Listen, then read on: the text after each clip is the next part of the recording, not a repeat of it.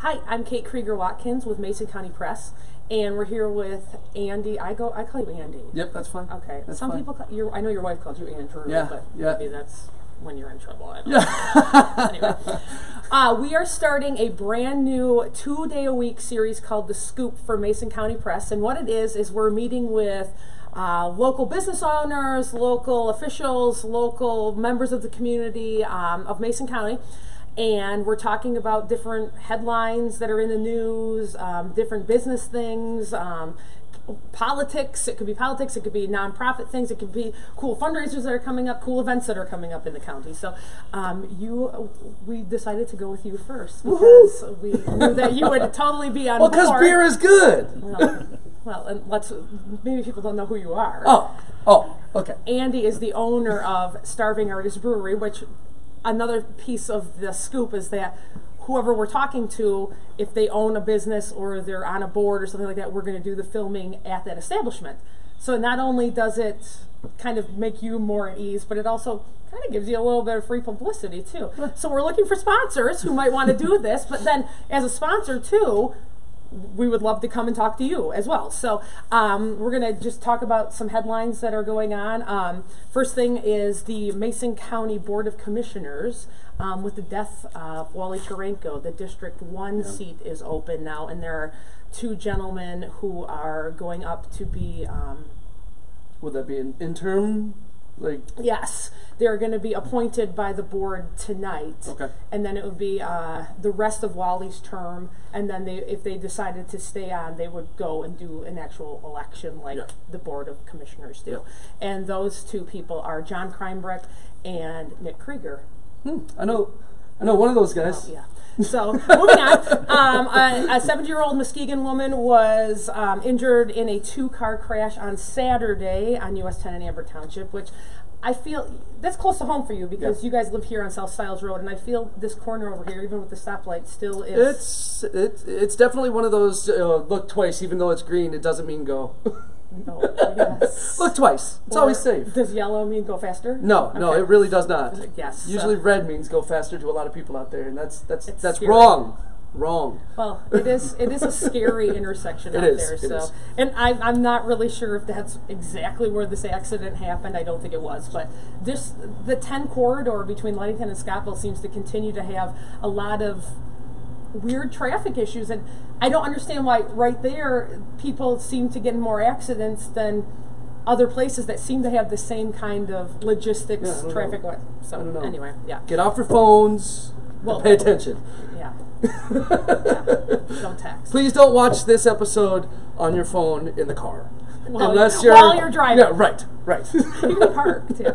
So I guess a Saturday evening Sherman Township house fire claimed the entire house of a family out there. So so I guess efforts are underway to help this family out, and it's just terrible, especially this time of year, getting into like the warmer season and stuff. It's just so keep tuned to Mason County Press to see the efforts for that family. And then also we're going to get into kind of why we're here in a second with you, but tomorrow there's another big thing happening. The Ludington Area School bond issue is going up for vote.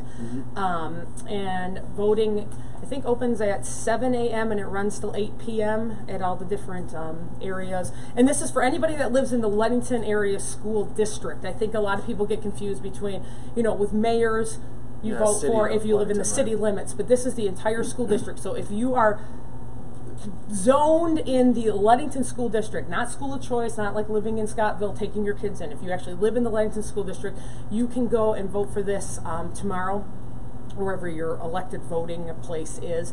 And it's really about a lot of building upgrades. They want to close down the lower elementary buildings, which are Lakeview, which is located at the corner of Haight and Lewis, and Franklin, which is located basically on Anderson, right behind the high school, the south end of the high school, and those are the K2 buildings. And then they would also close down Foster, which is located on Foster between Emily and Lavina there, and kind of consolidate all those kids into one very large building. They're talking about different security reasons, just outdated buildings and those kinds of things.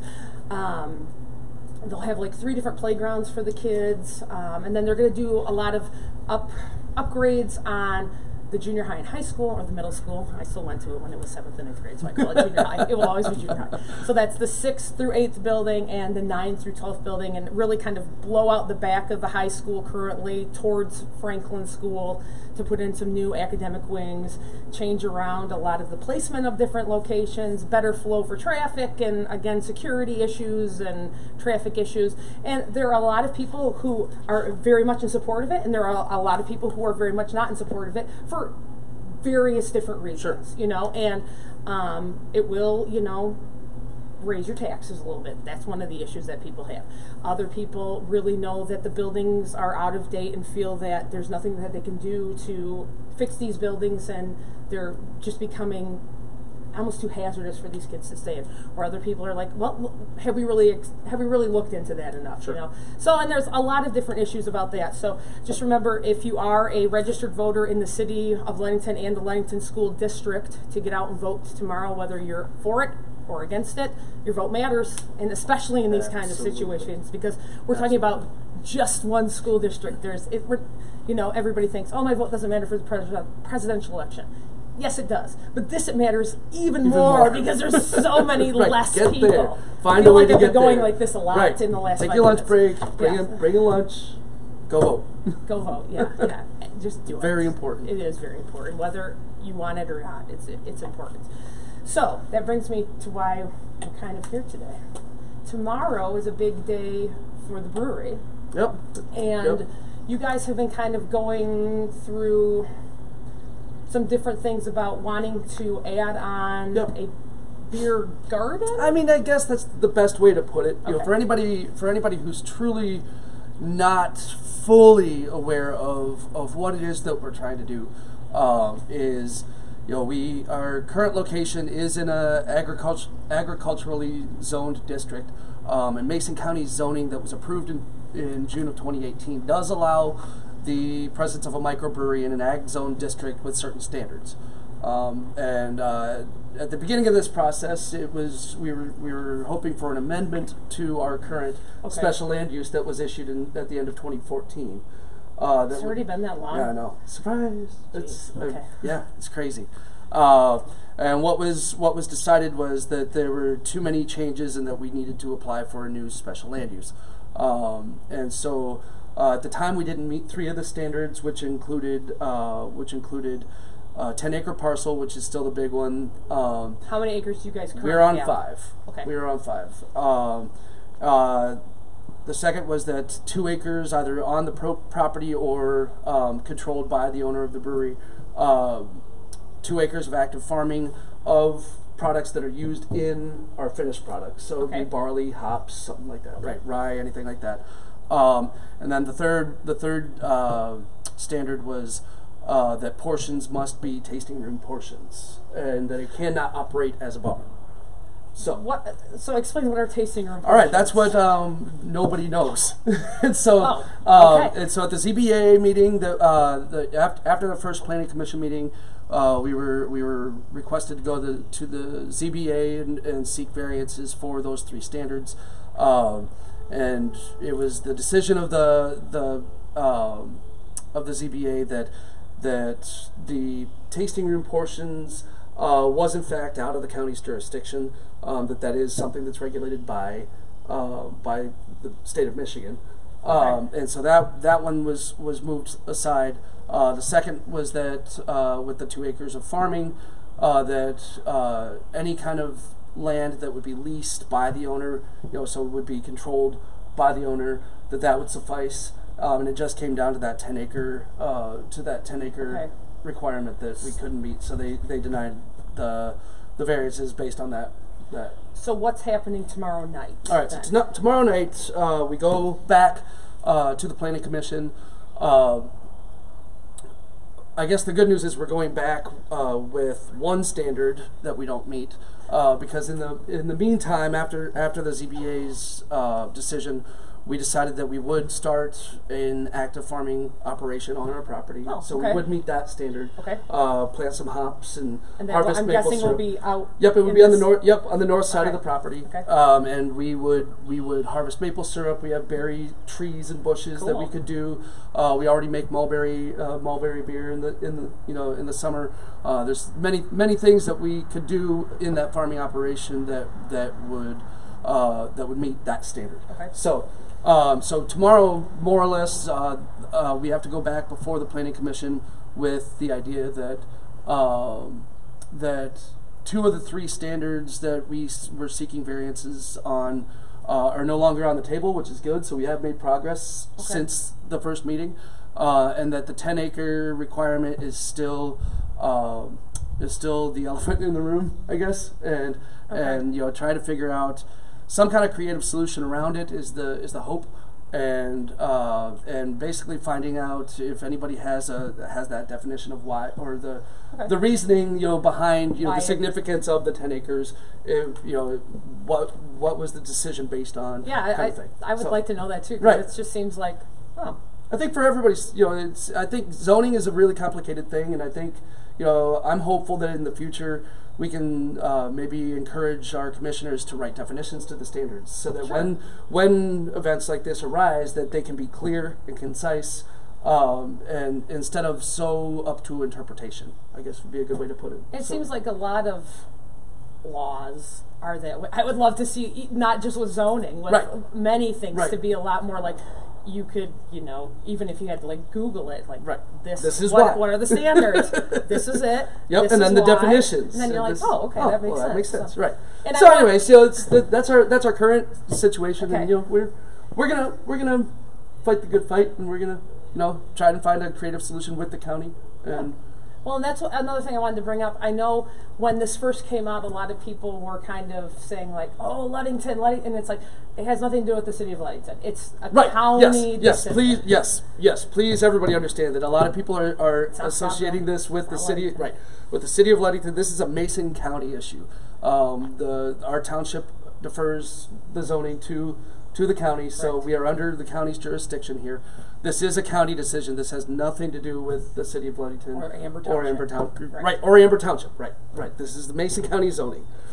Okay. Because I know people, if you're not, it's confusing. It is. And I mean, there's it's confusing. Boards and appeal boards and sure. Planning It is Commission for unbelievably Ludington and Planning Commission for the county. Unbelievably confusing, and there's so many standards that some you ask, well, why can't we be here? Well, this is why, and then you got to. Well, and you got to remember you're dealing with alcohol. Yes. Too. Right. So that adds on a whole. Sure. And I think a lot of people get and for us, it's being good stewards of our license the licenses that are issued by the Michigan Department of Agriculture and the state of Michigan. To be good stewards of that, we have to have training on alcohol serving and and production.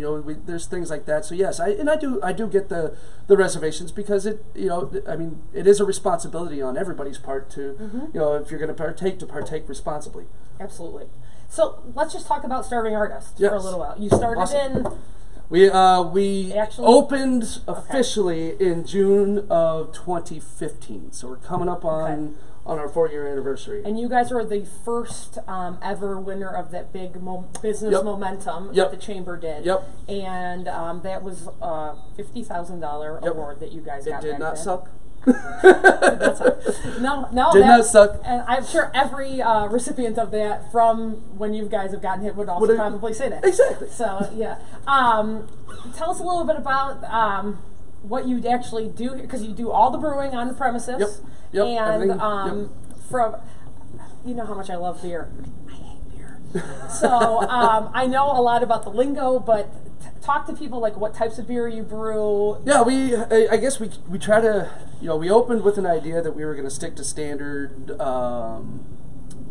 styles and stick kind of true to, but the business has kind of evolved more into that creative side, which it kind of fits our name a little bit better, that. If it's your personality. Right. So we swore we were never going to put fruit in our beer. Well, now we put ice cream in our beers. Sorry about that. We're going to do it better next time. but it's all about that creative, pushing the limits now Right. of what flavors will work with what flavors and what water chemistry will work with what styles, and we really dive deep into. I guess I would say we're probably not the most consistent brewery because I'm always looking for a way to make our beer better.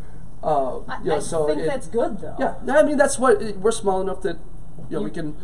We're small enough that it can really that we can change on a dime. Right. So it's something that I feel like being small like we are gives us the freedom to experiment and come up with different styles and different hybrids of different combinations of styles and find just what kind of flavors will really accent other flavors and do crazy beers. I would think that if there was like if you made one, you're like, oh, this is awful. It's easy for you just to be like, throw it away. Oh yeah. Whereas like with the big breweries would be like, well, we've already sunk millions of dollars into promoting this, and it's terrible, but we're putting it out there. So. No, we are fortunate that I mean it's still a slight investment that you're dumping in. Yes. But yeah, if the beer isn't good, I hope. I like to tell people I hope this is the worst beer you ever have from us. Right. Because I'm always trying. So if it's bad, nobody ever gets to try that one. Okay, that's good. That's good to know. You should put that on there. So, where is your beer now? Like, how far away from Amber Township are we serving this beer? We just rezoned. That's kind of funny. Our district or our distribution area. We are available in the western half of the Lower Peninsula. And we, just draw a line down the middle and go towards the lake, and you'll have a good chance of finding some of our beers somewhere. Okay. But what we did was we made basically our primary market is from Muskegon to Traverse City now. Okay.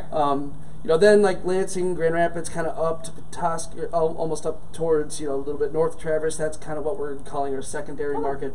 And then any outlying counties that are just a lot harder for us to get to, and those we're considering are when available. Okay, got it. Like our limited, whenever they kind of can get it to. So exactly. Okay, and then how many employees do you have?